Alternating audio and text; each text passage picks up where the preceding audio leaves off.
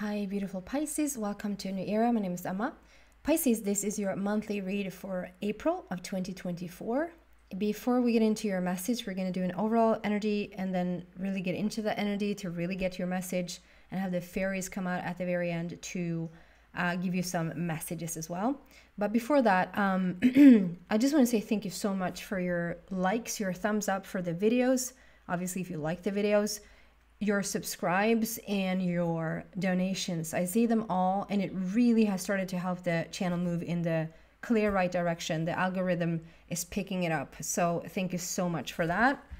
Pisces, I am a couple of days out from this new moon solar eclipse that is taking place in Aries. And it's like, yeah, we're feeling this one. It was yesterday. Nope. The day before. It was the day before. I barely functioned. Such a pressure over my head and like really weird, just weird in my entire body. And it didn't start out good. Because they started out good. I just realized it took me almost like 1.5 hours to get out of the bed. And then it sort of went on fine. And I did a couple of personal readings. Right, it reminds me. I did a couple of personal readings. And then it sort of just I never got to the YouTube videos because it just came to a halt. It just got blurry and weird.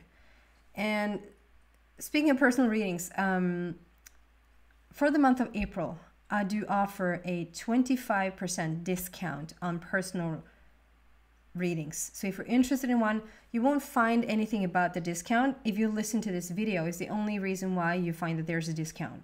So throughout April, if you're interested, send me a message and the discount 25% will be taken off the price that you find in the description. Okay? Okay. I will also on the 8th of April do a couple of show up a couple of times during the day for a meditation to just sort of really harness the energy and really get into the fun and uplifting and light of that day.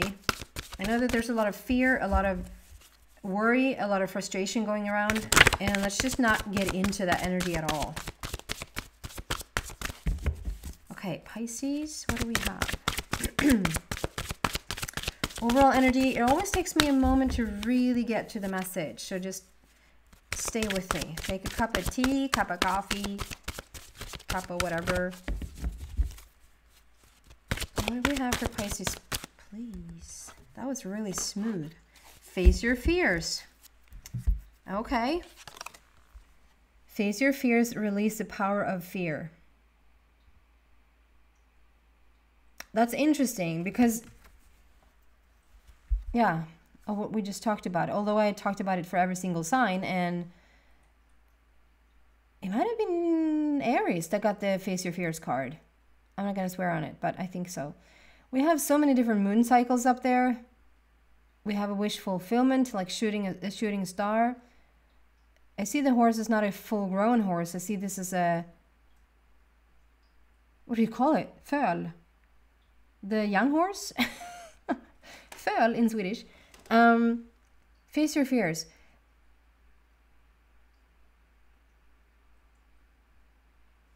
Okay, so what I'm getting around this is that you've started to feel into something that you're a little bit afraid to fully explore. I know that's very general and very vague, or you like, no, I get it. Like, I completely get that. Now's the time that I wish that you could sort of, that this either was live or that you could just sort of give me feedback like right away. It just feels like it's something you just come across, or you will come across in the month of April, that feels a little bit scary to explore. Like, where would that lead? Where would that get me? What would come out of that? What if there's rejection? What if there's failure? What if there's success? What if, like, there's so many. It's interesting because I called the video for what if. Might be Capricorn or something, someplace. It's like a lot of wondering, but it's more coming from a fear-based place than like an excited place. That's interesting. Face your fears. This is really interesting because now when I think about it, me and one of my sisters were talking just the other day, I think it was yesterday, that, you know, both of us are very like, if we feel any type of fear, any type of worry around the situation, like we won't go there. Like, then it's just not for me. And I constantly say that to other people as well. When I hear people say, you know, you feel the fear and you do it anyway. You have the fear and you still throw yourself out there. And I'm like, no, let's not do that, because the fear is an indication that you're not ready. It's not the right time for it because there's a fear there. And but and what we talked about the other day was like, okay, but here's the thing. Because my sister had listened to this podcast and she was like, this is so interesting. Because he was talking about how if it's something that you feel fear about, it's usually something that you want to do. The indication is actually that then you want to do it because of the fear. Because have you at any time, when you think about something that you didn't want to do, did you have fear around it? Or did you just say, I don't want to do that, and you pulled back, and that was that, you know?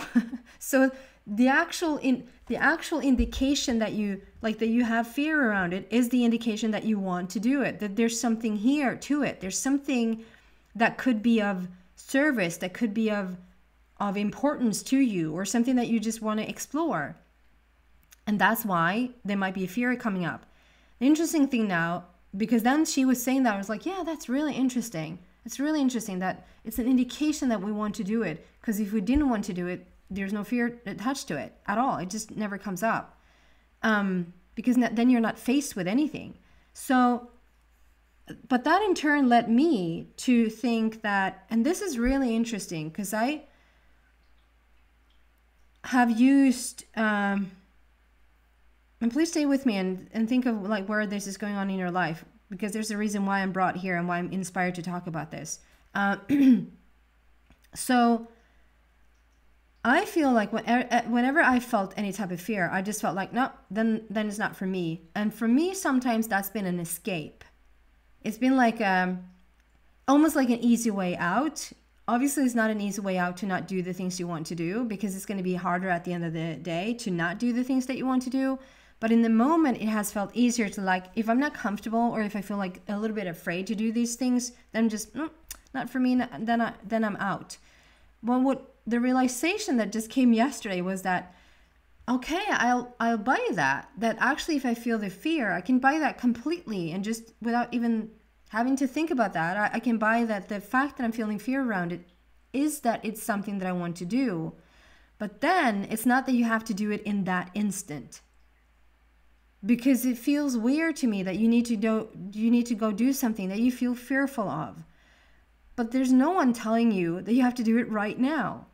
So it's like, okay, I think I'm on something here. I don't have to continue to say, if there's certain invitations, if there's certain opportunities, if there's certain things coming my way, and I'm speaking for you as well now, Pisces, if there are certain things coming your way, and you feel fearful or uncomfortable, or like it's completely out of your comfort zone, or like whatever, like it's just yucky. But there's excitement there at the same time. It feels like it's something that you want to do. That just telling yourself that, oh, wow, this is something that I'm fearing. It means that it's something that I probably truly want. It doesn't mean, though, that in this very moment I have to do it. It means right now I'm beginning a journey. I'm beginning a journey to play down the fear and play up the thing that I want to do. Because if there's anything that I've, learned over the years from experience, is that as long as I don't have the full information, or if I'm not sort of prepared, although these are very improv readings, like I'm not prepared. I'm going with what comes up here. It's a practice to just go with what comes. I'm trusting that the information, like I don't have like a manual or a script to tell you guys.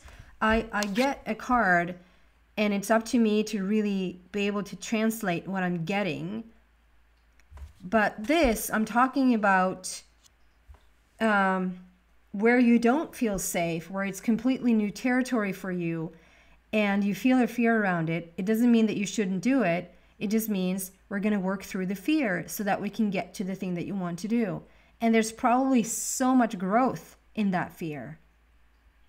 So yes, feel the fear and do it anyway. No, feel the fear and go on the journey of playing down the fear or understand the fear or prepare, really get an understanding of what it is that you want to do, and then you'll do it.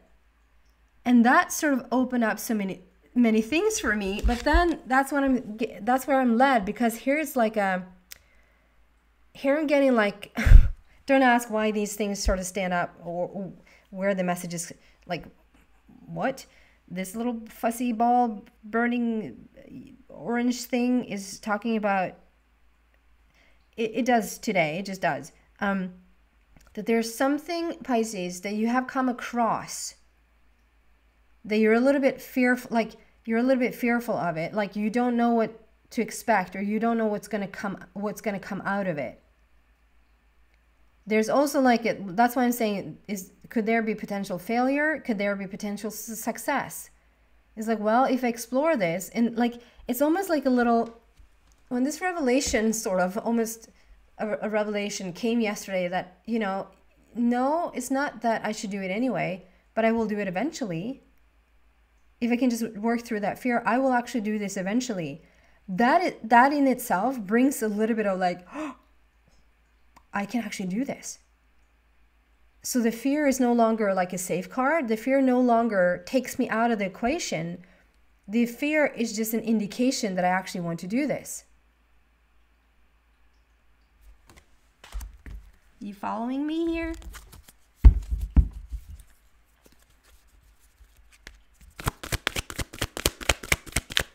Okay. Going deeper into this message, what do we have for Pisces, please, for the month of April?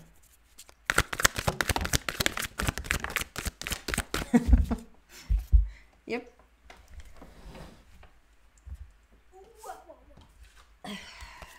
The Lovers. And the Knight of Michael. Well, it might be love. Because it's a general read. It can literally be anything for each and every one of you. This can be a relationship, and we have Knight of Michael, and the foundation is face your fears. Like there will be something that shows up in the month of April, or it's already something that you know about, that for some of you this will be a relationship. That there is like there's a presentation of whether that is a romantic partnership, whether that is like a new business partner, whether that is a friend, whether that is even a furry friend. Like there's a new like soul contract when it comes to partnerships that may feel a little bit scary to explore. But if it keeps at you, if it just keeps coming up, or the person comes up, or the situation around this relationship comes up, or this opportunity to get a dog or a horse or we have a young horse here. It might actually be like you're expanding, whatever this is for you, that is a little bit like, ooh, I don't know what's going to come out of that. I don't know what's going to happen if I explore this. But we have Knight of Michael, which is it's a quick moving energy. It's time to make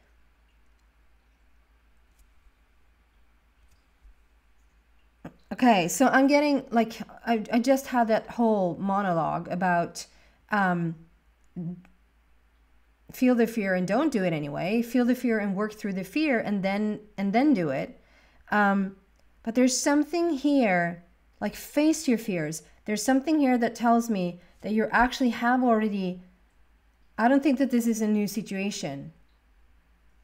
Whatever opportunity this is, if this is like, the Lovers can also be about just making decisions, that you have a choice about something. It doesn't have to necessarily have to be a lover, a relationship. It can be applying to that job, quitting that job, going on that journey, taking that trip, moving, choosing something new for yourself, like overall, just whatever, that this is not something, what I'm getting is that it's not something new. You have actually been sitting with this for a while, for a moment, and then Ida Michael comes in to say, okay, Pisces, it's time to act. It's time to now make a decision. And so that we don't like, you know, at some point, you probably just have to go, I'm not saying feel so much fear that you sort of can't barely move. But when you have worked through that and you have sort of really looked into what is this thing that you want, you get more and more information, you get more and more warm in your clothes around it. At the very jumping off point, it might still be a little bit of like, where is this going to land? Like a little bit of an excitement there still, or nervousness. They're very close, those two, have you noticed? That at some point you sort of just have to jump. And I think that you're there. Time to move quickly. Like now, choose logic over emotion. Like now it's almost like taking charge of yourself. Like saying, no, you know what? It's time. I've had enough. And I'm, again, not talking about when you just realize this and you're almost paralyzed with fear. Or if this is some kind of like stage fright or speaking in front of people or asking someone out for a date or asking for this partnership in something. Like if there's like a big, like, oh my God, what's going to happen if I actually put myself out there? You've had enough time now to think about it. Like this is the time of action to make this choice. Like you have what it takes to make this choice. And if you're going to wait until the very last like little nervous / exciting feeling is gone, you probably will wait forever. And so I'm talking about maybe have gone from 80% fear to like we're down to 5%, and those 5% are fine. You're fine. Can we clarify this going deeper still? I think it's something you really, really, really want. Something that really plays to your heart and something that feels important to you. And that's why it gets, you know, so you're thinking it through. You have to get this one right. It has to be, you know, but the thing is, there's always another. And I don't want to sound like that, because if someone says, you know, if someone said to you, oh my God, this is getting dark. But like, okay, I have to use this analogy because I'm given it. So I'm just going to trust it. If someone has a child and you lose that child, obviously if someone said to you, there's always another child, you probably would also send that person to the other side. It's like,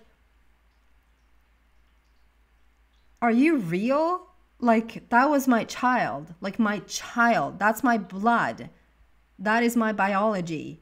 There's not just one other. It's not just one other there. If you're with your soulmate of, I don't know, 3, 5, 15 years, and that person, for whatever reason, that person is no longer in your life. Whether, let's not go there. They're just not in your life anymore. And it just takes you to your knees. This was your person. This was it. And 1 minute after someone says, there's plenty of fish in the sea.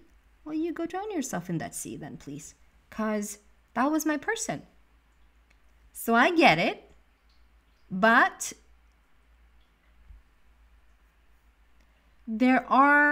if we take a lighter approach to this planet and to our ownership of our children, parents, friends, connections, that is actually not an ownership. It's actually, do you know what? If you're supposed to have another child, you'll have another child one way or another. If there's going to be another soulmate in your life, it will be another soulmate in your life. You might not just have one single person. It actually is more people out there. And for some people, this probably will rub you the wrong way. If you're too early out of that, don't listen to anything that I'm saying right now. If you're at the very end, like if you've been through this for a while, It feels like it's really important now. Now you're at the next. Like you might be looking at adoption and you just want to get it right. Or you might be looking at a soulmate and it just needs to be like the person for the rest of your life. In Americas, they have something called your forever home. That this is your forever home. Talk about pressure. Why is it a forever home? It feels really, really good right now. I can see myself here as living here forever, but who knows? You know? There's something to it right now going on that you feel like there's such an important decision or choice or and if you can play that down a little bit and just say, you know what? Yes, this feels really important to me, but if this goes sideways, there might be another chance with the same situation a little bit like later on, or there's plenty fish in the sea. It really is. Although that fish in the sea will be perfectly designed for you. Don't shoot the messenger.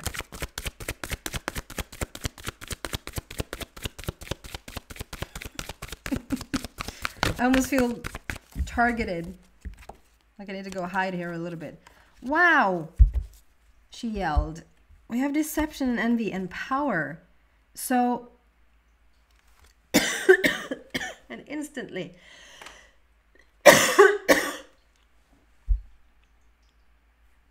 my throat just, it was almost like I couldn't open my mouth and start talking, or like it's almost like it turned a little thing in my throat.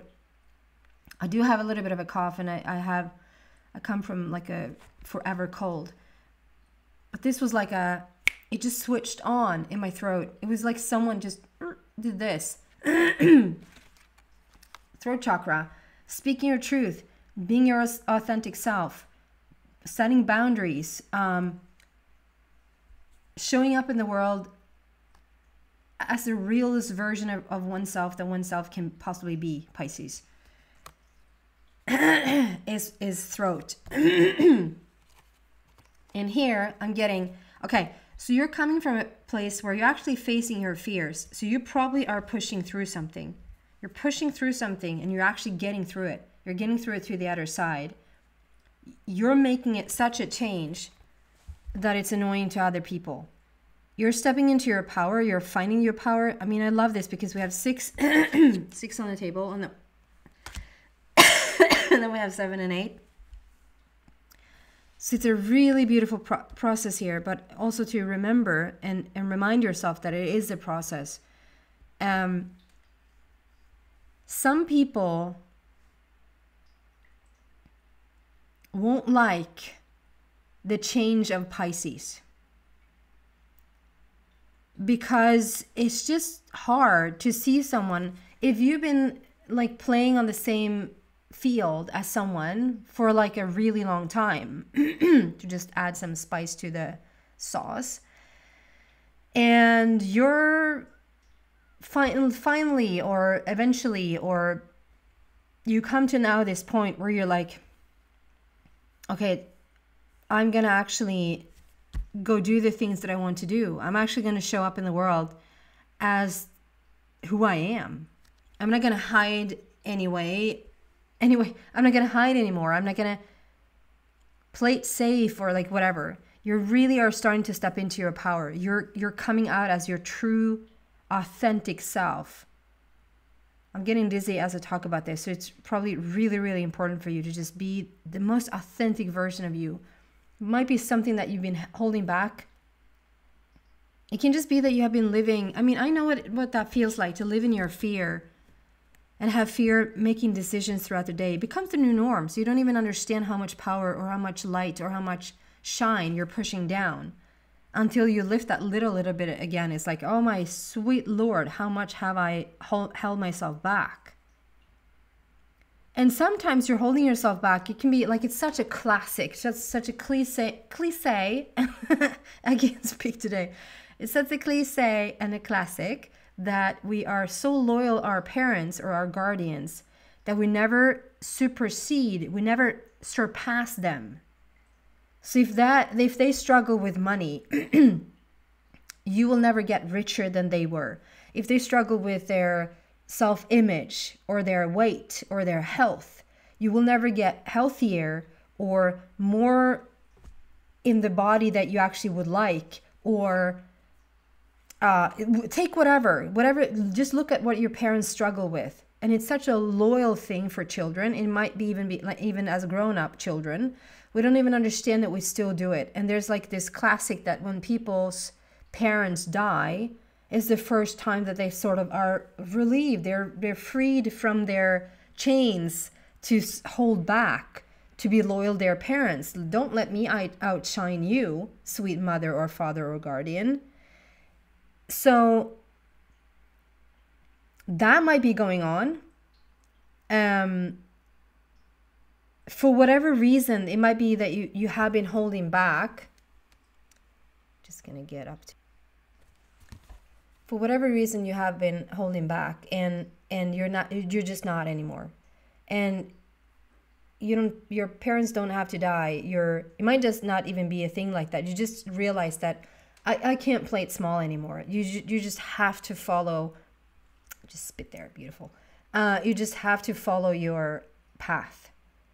And doing that and truly stepping into your power, or at least becoming more powerful, others that has a hard time to follow that, to make that change in their own life, to see you change in such a profound way that maybe you're changing your ways a little bit, can be tough on other people. And certainly those that have been following you for such a long time. It can even be parents that are like not too happy about your change. Then to just stand your ground, Pisces, just stand your ground. And know that the only reason why someone gets jealous or envious or tries to sort of bring you down a little bit or coming with snark remarks or like since when did you like so much bling? I don't know. Since when did you like to do this or that? Since forever, I just never knew how to play it out or how to create it or how to live it. It's just they're wanting to do the same. A lot of people might come around after a while when they see the inspiration that you bring with changing your story. Okay, can we just get one more card? We're going to get to the fairies. Your fairies are going to give you some messages, but just one more around this situation, please. For Pisces for April. Joy and stability is what you're stepping into. I love this. Explosion of the solar plexus, which I love because it's all about the sun right now. The sun eruptions and the sun, the strength of the sun is like at its peak right now. It's so magnetic and it's so strong, and it has a direct link to your solar plexus. It's where you draw everything in. And lastly, over to your fairies.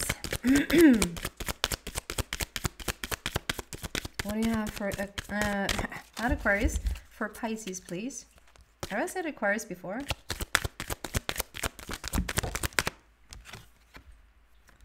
Skapa musik. Sorry, just got a little voice there. That's my Elliot that came in. What else for Pisces, please?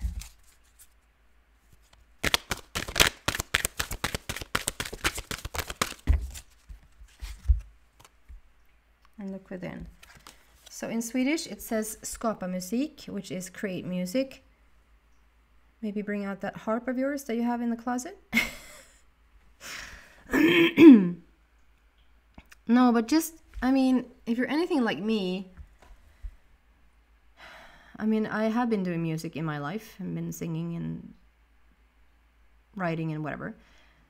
Just being around music, singing, humming, creating, listening to, If you play an instrument, get that instrument out and play it, because it's going to create so much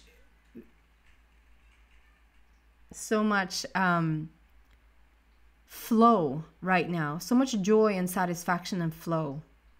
Get into that music. Or if you're like, no, I don't, then just listen to it. Listen to music that really elevates your spirit. And look within. It says sök inom dig in Swedish, which says look within. Like really, I mean, this is such a nest. Maybe really create that nest of yours, like this sacred space somewhere in your life, whether indoors or outdoors or both, where you get to sit and be just with your own thoughts, with yourself, with no one else, where it's just complete stillness and just feels really beautiful where you sit, and just go within. That is what I have for you for the month of April. Thank you so much for watching. Take care, guys. Bye.